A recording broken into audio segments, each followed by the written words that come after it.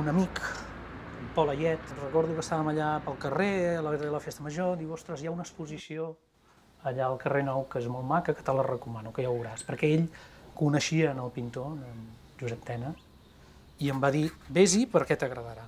I em vaig arribar aquí a la sala d'exposicions a veure què tal era aquesta exposició. Claro, venían las visitas como normal que en una galería. Y un día va a venir Ramonet. Em va al·lucinar, em va atrapar, em va agradar moltíssim, em va sorprendre també. Y estaba mirando, mirando, mirando y se va a enamorar de un cuadro. En ma vida havia comprat un quadre, mai, fins al punt que aquell dia n'hi va haver un que em va agradar tant que vaig decidir comprar-lo. Y al final decidió y le preguntó, quiero comprarte este cuadro. I vaig esperar que tothom hagués marxat i vaig agafar i vaig anar a veure el pintor i li vaig dir. Però al sortir al carrer, jo tenia una amiga en aquell temps que la festa major havia vingut, que no era de Sant Pol, i estava al carrer. I li vaig dir, ostres, he entrat a l'exposició, hi ha hagut un quadre que m'ha agradat molt i l'he comprat. Ah, sí? Ostres, me l'ensenyes? Que m'agradaria veure'l. I vàrem entrar dins i a l'entrar, mentre baixàvem les escales, la Núria, que es diu Núria, em diu no em diguis quin és, a veure si l'endevino. I de seguida aquesta amiga seva li va dir qual era el quadre. I doncs va fer tota la volta a l'exposició i es va parar davant del quadre que jo havia comprat i el va assenyalar, diu, és aquest. Llavors recordo que el pintor en Tenas aquí va quedar com descol·locat, perquè ens havia acabat de dir que això ell no coneixia, no sabia, era impossible que passés o que era molt difícil. I va i passa. I ell fue encara més content, perquè diu, ostres, he comprado una obra que m'agrada y agrada a los demás, entre todas. Y así va a comenzar la historia de ese cuadro.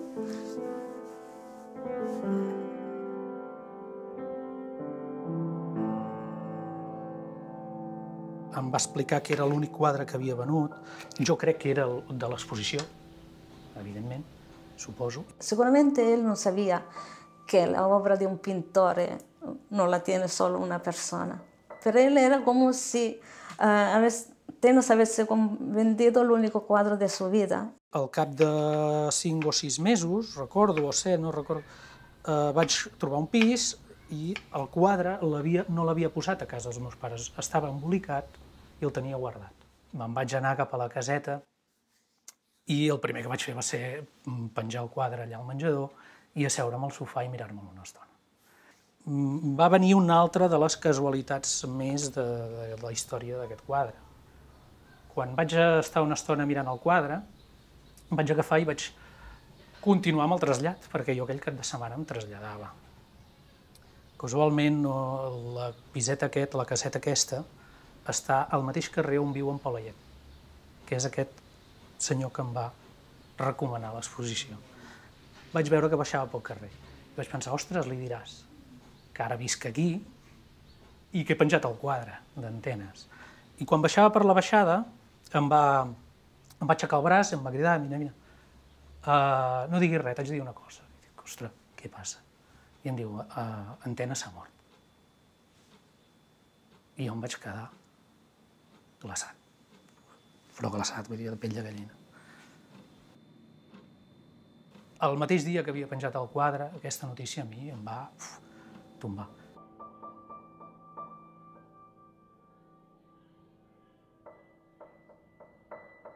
Quan Josep Tenas va morir, va portar el quadre i me va dir, sé que està trist en aquest moment, m'agradaria que tu lo tinc. Que si volia aquell quadre, que si volia exposar-lo o que si volia tenir-lo, li feia gràcia. Ella em va comentar que, home, que potser sí, però que evidentment aquell quadre era meu. Pensa, y este cuadro lo tengo yo porque me lo tengo que tener cuando la Lina a lo mejor lo vuole. Volia que la Lina el tingués una estona, o més que la Lina estigués exposat en l'estudi d'en Tenas, com un desig de que també aquell quadre els compartissin altra gent, que no només aquí a casa, o de senzillament anar pel quadre, no ho sé. Pero después vaig perder la pista porque seguramente fue cuando él se marcha al extranjero.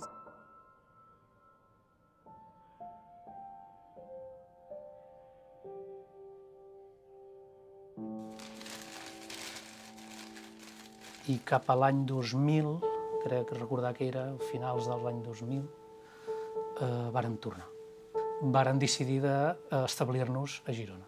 I al tornar, sense ni un duro, vàrem establir-nos a Salt, vam trobar un pis molt econòmic, i vaig dir, ostres, ja ens hem ubicat, estem assentats aquí, li aniràs a fer una visita a la Lina i a l'estudi, veure una mica l'exposició que hi hagués en aquell moment, però hi vaig anar, vaig cometre un petit error, que és que no el vaig trucar abans, i vaig anar i vaig trobar tancat. La Montse Guanter, que reside a Salt, y va a proposar a la Bernardas, a la galería de allí, de hacer una exposición de Tenas, porque ella había conocido la obra, le agradava, i per això que me va presentar a la directora de Salt i vam organitzar aquesta exposició. Però al cap d'uns dies em va sonar el telèfon i vaig veure que era... Bueno, vaig despenjar i era la Lina. I jo vaig pensar també que a Ramonet sempre lo tenia present perquè fou un amic. I lo vaig localitzar i lo vaig invitar a venir. I em va dir, escolta, Ramonet, que he parlat amb en Pol Ayet, que m'ha dit que ja has tornat, que vas tornar d'allà a Centreamèrica, i et volia comentar que fem una exposició d'antenes, si et faria gràcia que vinguessis. I jo li vaig dir, home, i tant, cap problema, digue'm on és. I em va dir, és que és un poble que no sé si coneixes, que es diu Salt. I és a dir, l'exposició que jo no havia pogut anar a veure, m'havia vingut a veure a mi.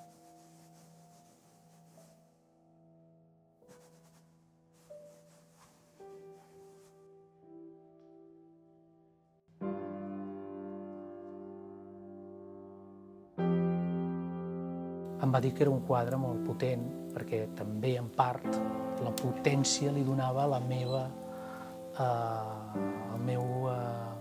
no sé com dir-ho, enamorament per aquell quadre o aquella història que estava vivint jo amb aquell quadre. No, la casualidad es muy bonita porque de aquello que yo pensaba hay toda una historia darrere aquell quadre. Més enllà d'això, aquell dia, no el va veure ella, no li vaig ensenyar perquè hi havia tanta gent que va ser impossible. Vaig creure que no era el moment allà al mig de desembolicar-lo i ensenyar-lo. I vaig anar amb el quadre perquè estigués allà a l'exposició. Per això no li vaig donar, tampoc. Perquè estigués allà amb un raconet o sota el meu braç. Com potser una mica recordant la primera exposició quan el vaig comprar, que estava amb els altres quadres. Potser recordant això, no sé. Però per mi em vaig anar satisfet amb el quadre sota el braç.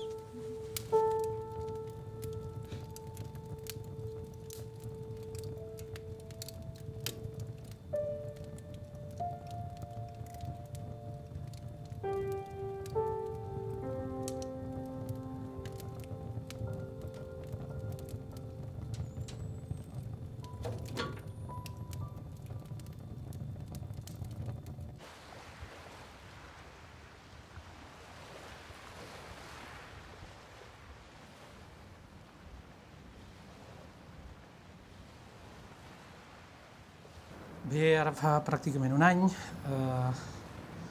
Es van complir aproximadament 18 anys de la compra del quadre. Aquest quadre, dit d'alguna manera, passava a ser major d'edat. I un bon dia vaig pensar que potser podia anar a fer una visita a la Lina. Tenía ganas de verme, hacía mucho tiempo, tengo una cosa per tu. I m'hi vaig arribar a l'estudi amb el quadre sota el braç. Que és la cosa que me tenia que portar, que per mi. Em va tornar a veure amb el quadre sota el braç, el vàrem desembolicar. I quan ho obri, vaig veure el quadre. Dic, però aquest és el teu quadre. I li vaig tornar a oferir el quadre. Diu, sí, te l'he portato perché penso che a tu ti fa illusione tenerlo.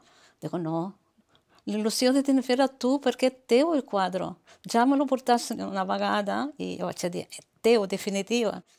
Digo, así que no lo quiere. Digo, no, no tiene sentido porque, digo, porque tú no lo quieres más. Dice, no, al contrario, yo te porto perquè me fa il·lusió que tu lo tingui. Li vaig tornar a oferir, i aquí va ser on van tenir una conversa molt maca, molt franca, amb la Lina, que també em va tornar a explicar que aquell quadre, per ella, evidentment, era important, però ella creia que encara ho era més per mi.